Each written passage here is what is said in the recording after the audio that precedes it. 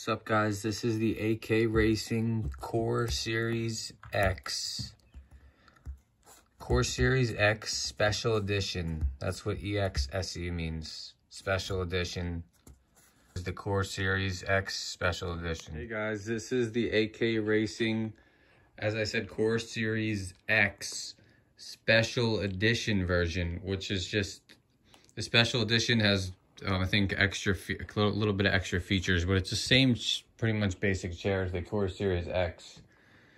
I've been looking for a new gaming chair for a while. I have a DX Racer Racing Series chair, and for me the most important part is how it feels when you're sitting on it, with the cushion. These guys nailed it on this part. My old DX Racer had the same sort of cushion like this, and this is what I was looking for. Basically, it's not like a firm, like leather cushion, but it's more of like a soft, it's a little bit firm, but not like, it's like a sink in type. See how I can, like, my hands like sinking in? It's got like a cushion, and that's the kind of chair that I like. I don't like ones that are like leather or don't have, you know, much of a foam cushion. On top of the cushion, it has a breathable fabric, some sort of like carbon fiber fabric. So yeah, the seat's very comfortable. The arms, it's just like your typical gaming chair. They go up, down, left, right, forward, and backwards. They go up, down, left, right, forward, and backwards. They go every possible way you can go in, like, you know, forward, backwards, up, down, left, right. Any possible way you can go in this dimension that we're living in this, what is it, something plane dimension? I forget what I'm trying to say. I'm a little, we're not going to speak on that. Anyway, this chair, highly recommend you guys pick this up if you're looking in the market. Now we're going to get on the back end is, it comes with 2 pillows, which is a good thing. The other one is somewhere around here. I don't use the back pillow. This is the back pillow. Very comfortable though, I would say.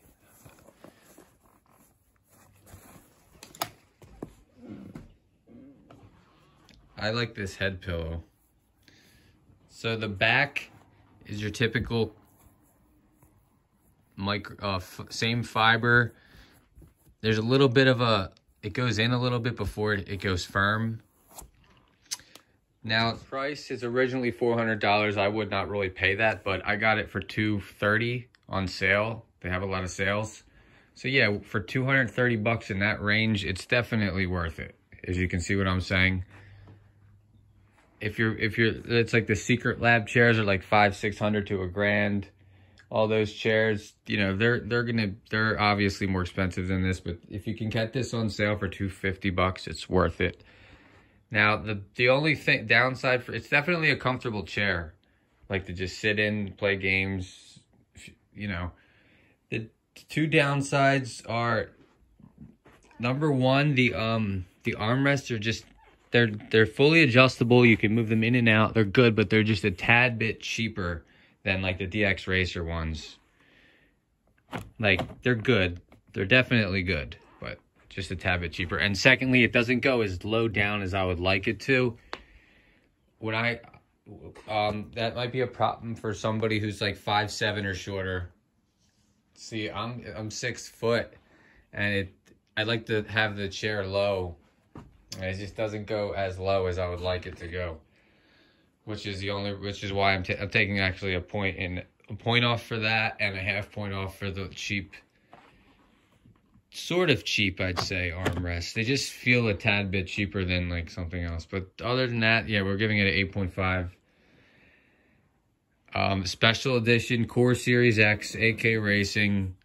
Yeah, it's a comfortable chair, man.